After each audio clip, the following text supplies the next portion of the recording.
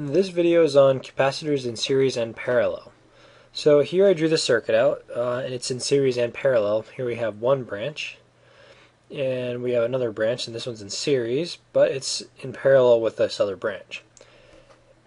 So in order to work this one out to figure out what the total capacitance of the circuit is, first thing I'd do is I'd work on this one right here, because this is in series. So capacitors in series, you could use this formula to figure out what they are.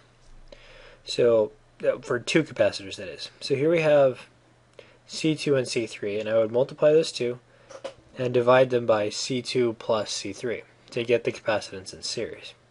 So after you do that, I would rewrite the circuit like this. This is the C1 from before, it's still the same thing. And this C2 and C3, which is actually equal to CS, I would replace those two with just a single capacitor, and then the circuit is just one of where they're in parallel. C1 and CS, or the capacitors in series, are in parallel. And then capacitors in parallel, those just sum together, so you could just add C1 and CS together directly, and that'll give you the capacitance of the entire circuit.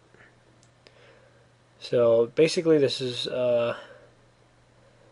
what we did here. We took C1, which is it's in parallel with these two guys, C2 and C3. We combine C2 and C3, and then the circuit looks like this, where they're both in parallel. And then when we get to this point, we just add these two together to get this lone capacitor here, which is the total capacitance of the circuit. So now let's work out a problem. So here I drew the circuit. Basically, we have C1 and C2, which are in series, and C3 is in parallel with C1 and C2. And we want to find out what the total capacitance of the circuit is. So first, I'm going to start off with C1 and C2 because they're in series. So let's see, to solve for that, we would say the capacitance in series is equal to C1 times C2 divided by C1 plus C2. We could also use this other formula where you have 1 over CS is equal to 1 over C1 plus 1 over C2. We could use this as well, and this is the formula you would use if you have if you have many capacitors, and this formula will always work. Unlike this one right here, this one only works when you're dealing with two capacitors. So I'm just going to use this one because it's a bit quicker.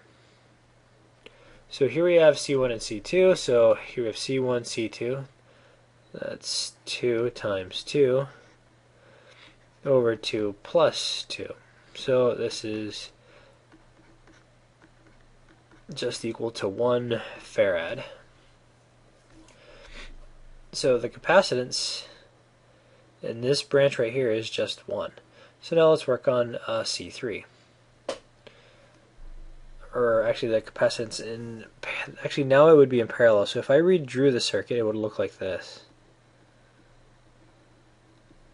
This is a capacitance in series, and it's equal to 1 farad. Then we have over here we have C3, and C3 that was just equal to 8 farads.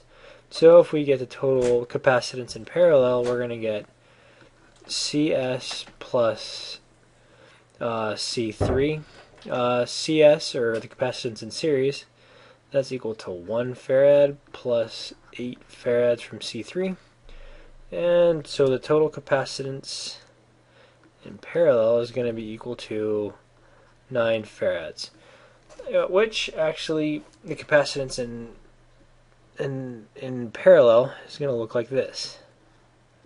Which in the end is this circuit over here.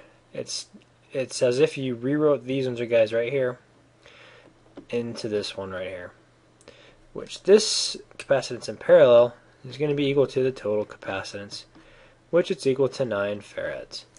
And that's how you would do that circuit. So I hope this made sense. If it did, please like the video, and good luck in your classes.